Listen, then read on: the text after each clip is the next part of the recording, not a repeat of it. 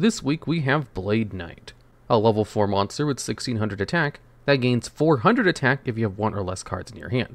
And if you have no other monsters and it attacks a flip monster, its effects are negated. Now, Blade Knight can go up to 2000 attack on a level 4 monster, which was very good in the early days of the game, especially when flip monsters had like the best effects. So Blade Knight was actually like a meta threat. It was also heavily played in Yu-Gi-Oh! Duel Links when it came out because it was released early, as well as in speed duels as one of the premier level 4 targets to actually beat down your opponent.